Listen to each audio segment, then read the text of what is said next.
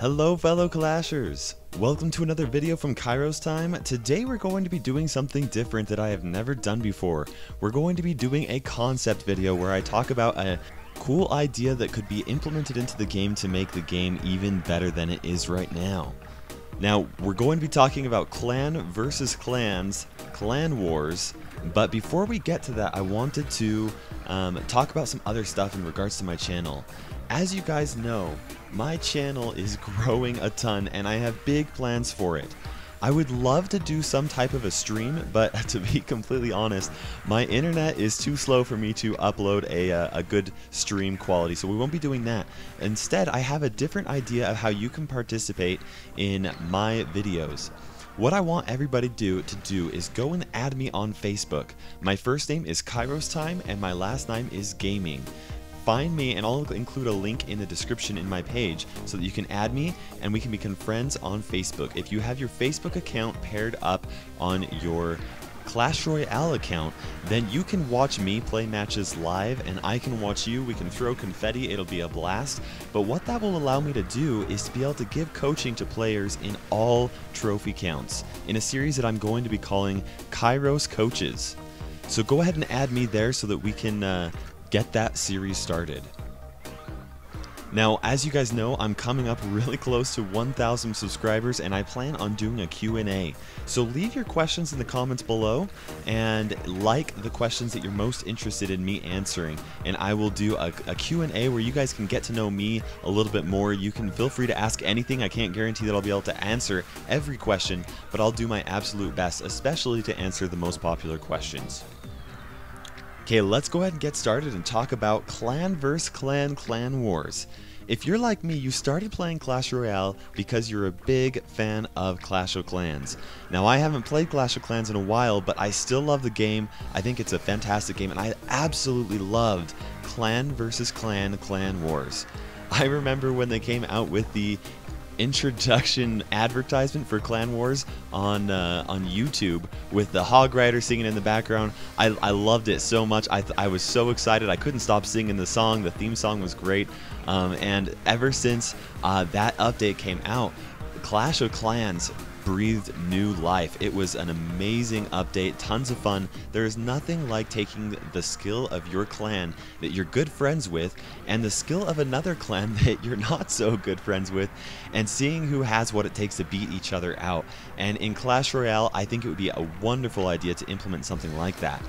Now, I've heard a lot of different ideas on how this could possibly be implemented, where you can team up with your friends to play against other people, and I haven't heard of anything that is better than what my friends and I and Son of a Witch have been able to talk about and kind of come up with an idea. So let's go ahead and go over that. So here's the idea behind it. Each clan would be able to enter a queue for a matchup against another clan, maybe once a day, and in that time it might take a little bit of time for you to get matched up against another clan that would have similar levels or maybe even a similar a clan war win ratio as your clan does. And then once you get matched up with them, you'd have a 15-minute prep time to gather the troops, get your friends all ready, and then the clan war would last an hour. Now, that's nice because it doesn't require that much of a commitment, but still you're going to be able to have plenty of time to get some good battles in there. Now, the idea is that let's say I was playing in there, I would enter into the clan war matchup and I would be faced up against somebody in the opposite team. If I would win my match, then a point would go to my clan for the war. And if I lost, then obviously it would go to the opponents for their team. And then the idea is to get to reach either 30 or 50 wins by the end of the hour, or if you can't get to that point, the clan with the most wins would be able to take the victory. And the reason why that is because sometimes a clan might just not participate if they realize that there's no chance for them winning. And so that would mean that the team that does have the highest score would definitely win. Now, to encourage people to participate, the idea is that both clans would get a prize dependent on their participation. So if you participate, every time you lose, maybe you get one card added to your war chest. And if you beat your opponent, then maybe you get 3 to 5 cards added to the war chest. The clan that loses would just get that number, however many cards are added into their war chest, and the team that wins would get the cards added into their war chest multiplied by a factor of 2 or 3. So the idea behind that is that if you play 10 matches and you lose all of them and your clan loses, you still get 10 cards for playing, and it's fun and you have a good time, you learn a little bit, and maybe your clan can get better. But if you're playing and you win 10 matches in a row and your clan wins, you would get a prize of anywhere between 60 and 90 cards, which honestly would be a great way to help the free-to-play players get more cards and be able to level up a little bit faster, and it'd be a ton of fun. I know that my clan specifically, we would do all sorts of discussing on how we could have done better. We'd be posting replays on where we lost, posting replays on where we won, and talking about how we could have improved in the future. That way, in future clan wars, we'd be able to ensure more success.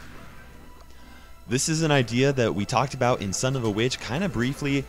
Came up with the idea, just wanted to get it out there. If you guys have any other suggestions or maybe different ways that you could change this idea to make it a little bit easier to implement or something like that, go ahead and leave a suggestion in the comments below.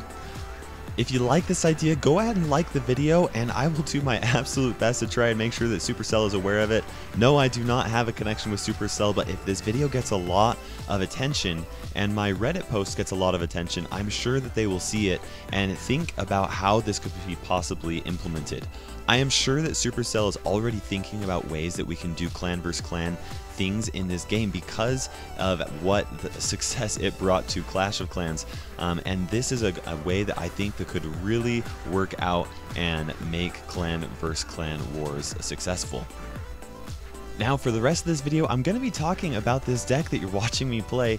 It is an Xbow Giant Skeleton deck and includes the Rocket. Yes, I've gone Siege with this deck and it is a ton of fun.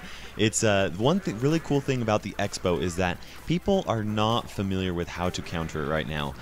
Because of that, if you make a successful setup with your Xbow, you can definitely take people caught off guard. They won't know how to play around it, and that can get you some sweet wins. I've been playing around with it ever since one of my clan members mentioned this deck to me. I've been playing around in tournaments, and if you have the cards in this deck high enough level, then you can definitely make this successful. And even if you aren't going to be playing around with it in the ladder, it's just a ton of fun to mess around with. Yes, it is annoying to play against, I will admit to that, but it is fun, and so that's why I'm doing a video on it here. Now, when it comes to placing the Xbow, you'll see where I have it placed right here. That is just barely within range of the tower, but there's still one tile in front of it, and that is important because it allows you to place a cannon to the side of it, which distracts troops like a Hog Rider or a Giant or even a Balloon. And then also, that extra space in front of the Xbow gives you a place where you can place down your Barbarians. That is such a hard thing for an opponent to stop if you place your Barbarians right there, because it gives your Xbow plenty of time to do damage to defending troops and also to get damage on a tower. Now, the reason why we have this Giant Skeleton in here is because of how strong of a defense it is. You can try to get him to the tower, but ultimately your goal is to just put him in front of that Xbow, and if you can do that, then when he dies, unless your enemy defended with fast troops, then when your Giant Skeleton dies, then he will blow up nearly, his bomb that he drops will kill and clear almost all of the troops that were used to try and defend your Xbow. This deck definitely does take some practice to learn how to use. The only reason why I was able to really pull it off is because I've had practice with the Xbow because of how popular it was in the past. So try it out, watch this video again, and pay close attention to how I place down my troops so that you can make a successful push. Thank you so much for taking the time to watch this video. I hope you liked it. If you have any questions or suggestions, feel free to leave them in the comments below. This is KairosTime ticking by, and we will see you in the arena.